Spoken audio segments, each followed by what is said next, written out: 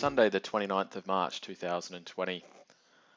I'm going to do another quick run through of some of the gold and macro charts. I know there's a bit of interest in this at the moment given the sort of volatility and fluid nature of the market and a lot of news flow, and that's really affecting some of the macro charts in particular. So I thought I'd do a bit of an update on the standard sort of chart pack that I normally go through.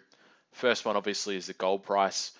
Last week on the close it was about just under 1500, and then obviously we've had a really good week this week, up about $130 and closed nearish the highs to the week. Now I think some of the charts are a little bit strange. There's been some discrepancies in some of the gold prices on the futures and the spot prices. I think this is due, from what I've read, this is due to some of the refineries in Switzerland shutting due to the coronavirus, and that's causing some sort of bottlenecks in the supply chain and causing some sort of some gaps to open up between different prices in different markets. So in particular, I think that some of the spot prices I saw this week, I think were above 1650 on Tuesday after the good run it had. So I think those premiums tended to sort of close toward the end of the week, but there's a little bit of chat that this is indicative of a real sort of increase in demand, but it's hard to know how much of it is due to increase in demand and how much is due to those sort of short-term bottlenecks in the supply chain.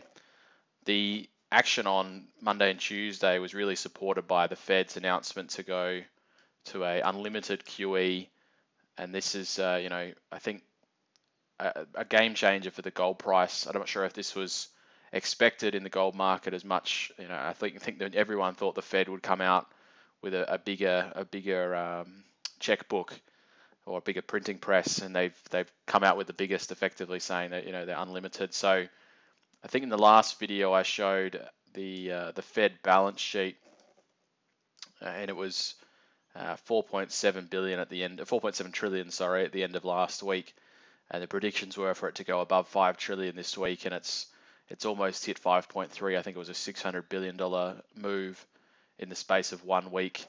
In QE3 for context was about, I think, was $80 billion a month. So we just had 8 months worth of QE3 in this week alone. So that shows you just how much money is coming in from the Fed. Obviously, there was also the stimulus from the US government as well for another 2 trillion.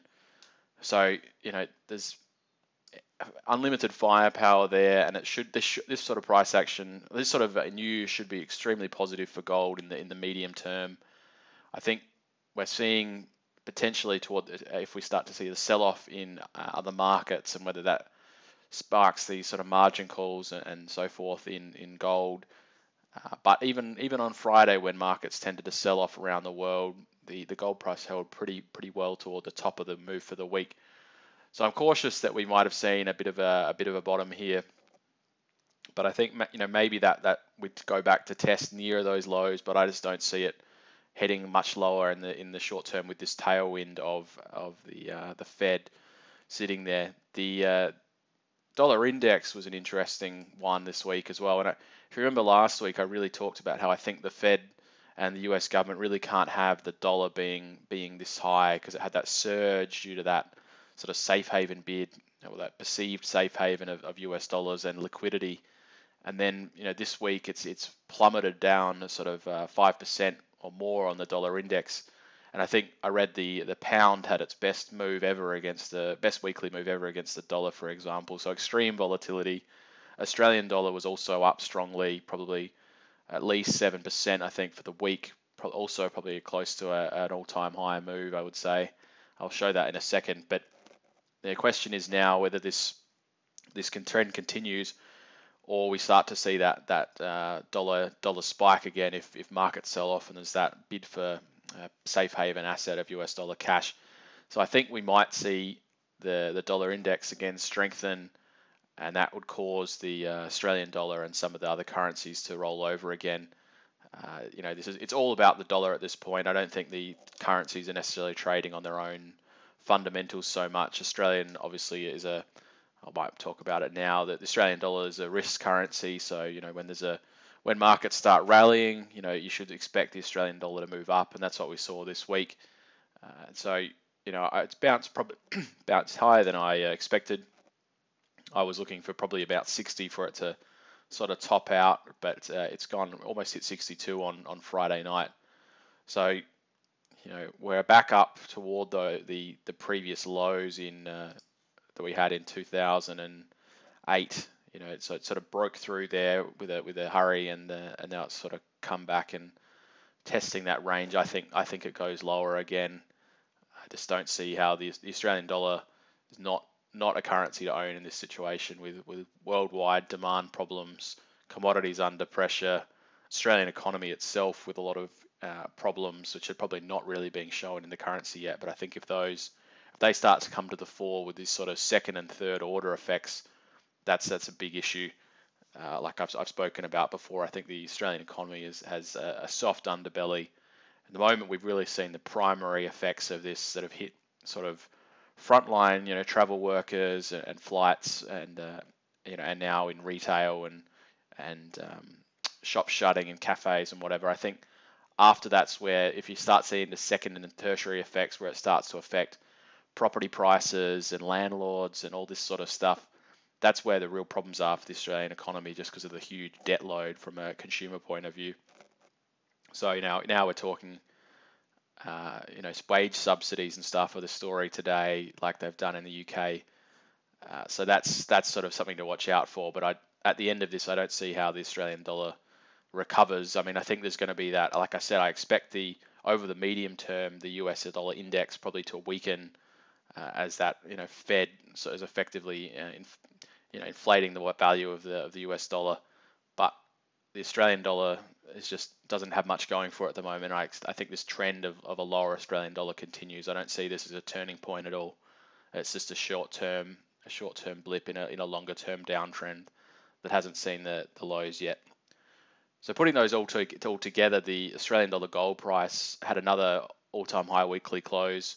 Remember last week I saw these sort of tweezer top at about 2,700. I thought maybe that's it did actually. This chart is a day behind. It's not showing Friday there for some reason. It did come back, I think, to about a 26.30, 26.40 price level this week at the end on Friday, with the Australian dollar strengthening heavily, a couple of cents. So that pulled it back toward that below that 2,700 level, but still an all-time high weekly close again. And the trend does look pretty positive here. I just don't see what's going to stop the Australian dollar gold price heading higher. With that, the Australian currency really just probably one of the weaker amongst all world currencies, and the gold price strengthening against everything really. And I think will continue to strengthen against US dollars. So I'm still pretty bullish on this, and that's why I'm still playing the Australian dollar gold miners. I did a couple of videos on that this week. On the main sort of mid-cap names, if you want to have a look at that one. The S&P 500 came back. Remember the last video I was speaking about this Trump breakout move and whether we could retest that. We did get so that's this little dash line here around 2150 was the Trump election victory. So I thought we might get there. We almost did on Monday before it rallied strongly. So whether that's an ultimate low, often with these things you see sort of a big short-term low and then perhaps sort of a rounded bottom that comes nearish to this initial bottom. But I don't think the S&P 500 is real. There's not a lot of fear at the moment, and I think the market hasn't fully baked in all the problems that are going to be caused economically by the coronavirus, as well as from a health perspective and the burden on the US economy. So that's I'm still expecting this to roll over. Friday action was pretty negative, big upper wick there, closing lower. I saw this article. I saw a couple of articles about this being the shortest bear market ever, and the bull market's on. I mean, I find this definition of a bear market to be pretty annoying. They say it's traditional, this 20% figure. I don't think that was originally what was ever intended when people described a bear market. They put this 20% figure. It somehow got this legs, and now if the market had fallen more than 20% and it was a short, sharp bear market, and then it's rallied 20% off the lows. Now we're in a bull market again, which is just ridiculous. I expect this to roll over again, but the fact that people even say we're in a bull market again shows you that there's not that sort of despondency and fear that you would expect to see at an ultimate low after a big plummet like this. And what we saw in 2008 was something like I was just describing, and it's, we had the sharp lows sort of probably into October, November period, and then the more gradual sell-off into March before the ultimate low. So, I think from a fear perspective, we're probably at that, Lehman Brothers type and, real bailout moment for the US economy, which was in that October period after the Lehman failure in September. So I think this has still got a ways to go. I think we've probably compressed some of what happened in 2008. Really, what might have taken 3 or 4 months has really happened in the space of 1 month. So I expect the market hasn't seen the end of this yet. Whether it goes back and still goes lower than this 2180 or whatever it got to the other day, I'm not really sure. But I still think the market's still got a long way to go if it's going to form a bit of a base here. I don't see why there'd be a V-shaped recovery.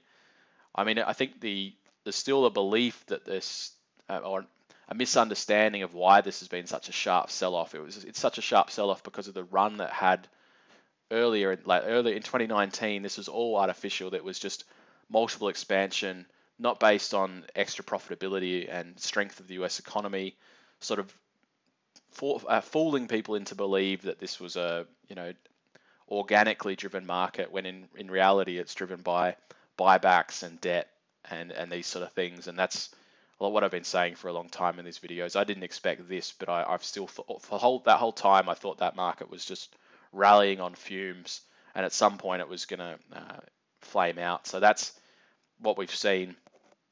Like I said, I still think we've got a few months of down at these levels. Maybe we start to see a bit of bouncing around, but who knows? I just don't.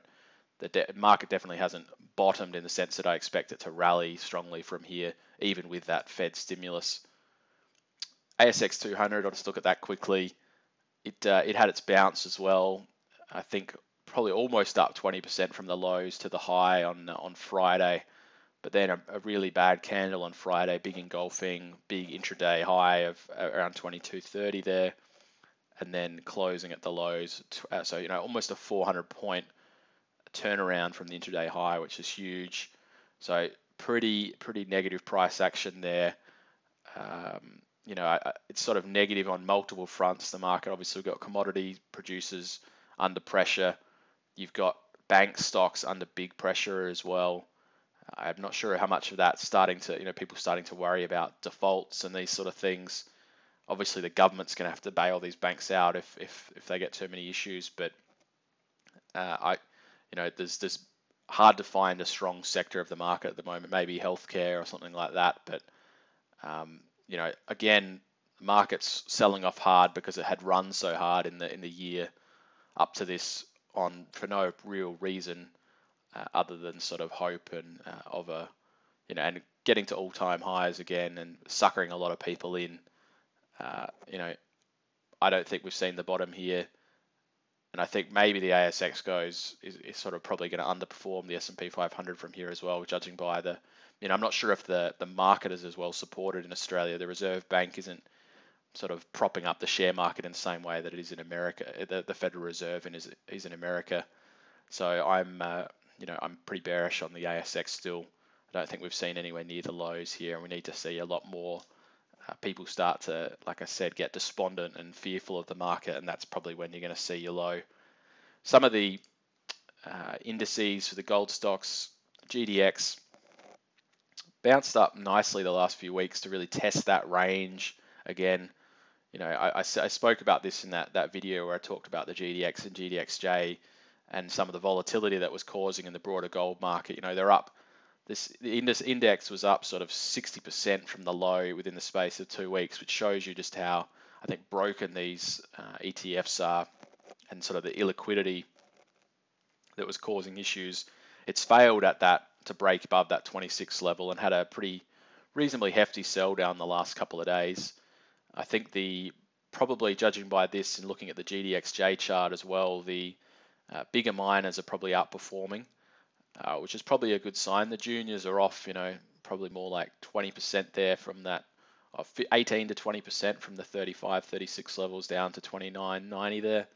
GDX probably closer to its highs for the week and probably rallied better off the lows. So I'm thinking maybe this is the bigger miners are rallying, which probably shows a bit of institutional money going in there and looking for that bid in gold. Obviously, the gold price has been holding up pretty well. So to see a lot of the mid cap names off by 5 to 10% on Friday in Australia and Canada was a little bit surprising, but they're trading as equities as they have in the last when the market turned down the first time. But I think at some point that battle where they're trading as